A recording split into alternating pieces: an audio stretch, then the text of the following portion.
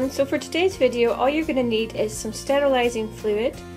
You can see I've got a few brands here. I've got Dr. Johnson's sterilising fluid, which comes in a bottle, so obviously it's liquid. I've got Milton sterilising tablets, which I think most people will have heard of, and a brand that I got in Home Bargains that are incredibly cheap. The sterilising fluid in the bottle is also quite cheap, and again Milton isn't that expensive.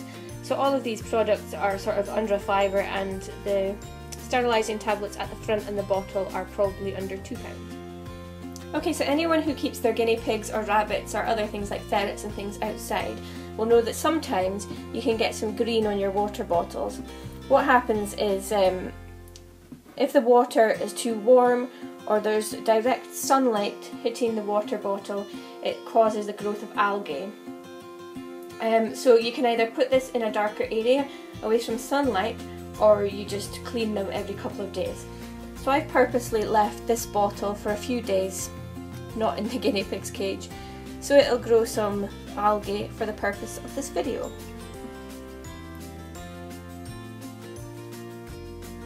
Okay, so the first thing we're going to do is empty out all the water that's in the bottle.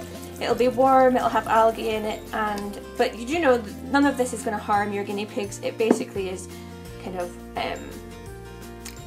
I don't know, algae, a bacteria or something like that, but it's not good for them and it could give them stomach upsets in the long run.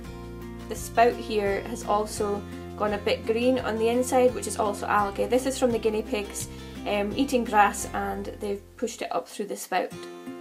You want to clean your spout at least every week, but every couple of days. As you can see, this one was left in direct sunlight, so it got quite green and yucky. Okay, in order to clean this, all you need to do is turn on the tap, let the water run through it, and then take a cotton bud, get it a bit wet, and clean up the spout with your cotton bud. Do the same. You can see that's got a lovely green colour, so don't use that again in the spout. Use the other end of the cotton swab or the Q-tip, whatever you want to call it. Keep giving it a wipe round to get most of the stuff off. Squeeze down into the nozzle as well, because it's going to be green. And that'll do. You don't have to give it a good clean because we're going to soak it. If the water bottle was really bad and there was a lot of green on it, I would recommend also cleaning it with a brush. Okay, so the next thing we're going to do, again, very simple. Fill up your basin with some warm or cold water. It's up to yourself. I'm personally just using cold water.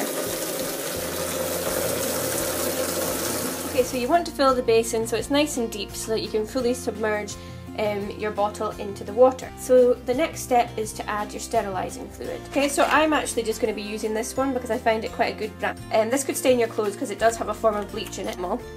And all you do is take the tablet, pop it in the water. It's effervescent, so it just disperses into the water. What I was saying is basically these are all safe for babies, and anything that is safe for babies is also safe for your guinea pigs.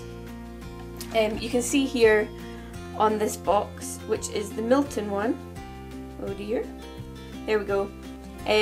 It tells you how to actually clean it. It says wash bottle, teats, breastfeeding equipment in the warm soapy water. This is obviously for babies, so you could also do that if you wanted to, and then all you have to do is put it in the water for 15 minutes. Obviously these are not baby bottles.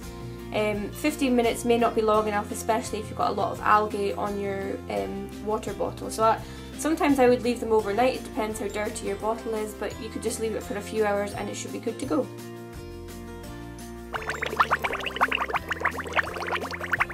Okay, so all that's left to do is put your bottle in the water. So I would recommend filling it with the water so it actually has the water inside it. The easiest method to do, which I'm sure you all know, is squeeze the bottle so it's full of air, pop it in the water, and then it'll fill.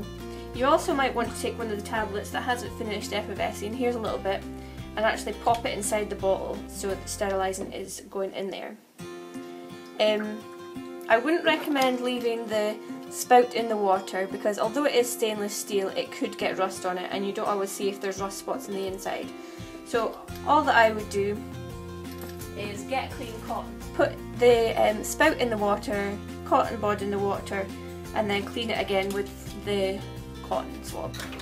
Okay, so once you've done that with the spout, you don't want any sterilising fluid to be left on it because it doesn't taste very nice. It tastes a little bit like swimming pool water.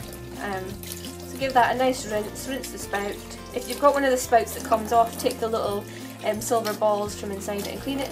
And as you can see, there's no green algae left in the spout and it's looking kind of shiny. Okay, so here we go. I left my bottle in the water overnight. You can see there's all the little kind of dirty bits in the water, and you can see that the bottle is very, very clean looking.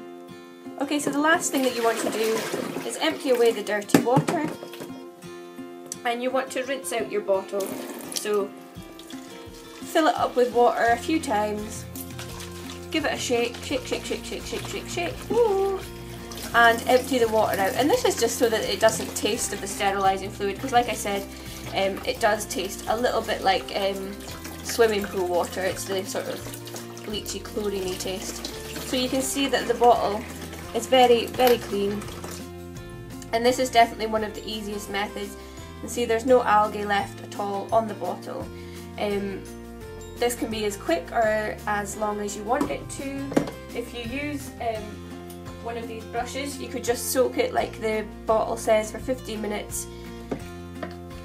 Brush in, give it a brush round, and that would probably clean it a lot quicker. I just like to leave it overnight so that I know that all the bacteria has come off, especially if there's algae on the bottle. You want to make sure that there are no nasties left and the kind of bleach in the sterilising tablets, so clean that off. I don't want anyone to be worried by the word bleach. Sterilising tablets are a fast way to sterilise water, and they're hygienic and safe for your baby and your home. The kind of rule of thumb that I go by, if it's safe for a baby, if a baby can lick it and put it in their mouth, then it's most certainly safe for your small pet. So I hope you found that helpful, and I don't know what my hand's doing here. I was going to say I hope you found that helpful, and if you didn't use sterilising tablets, I do recommend that you try them. They are quite cheap. Again, be careful with them near your clothes because they can stain them. So I'll see you all in the next video. Bye everyone.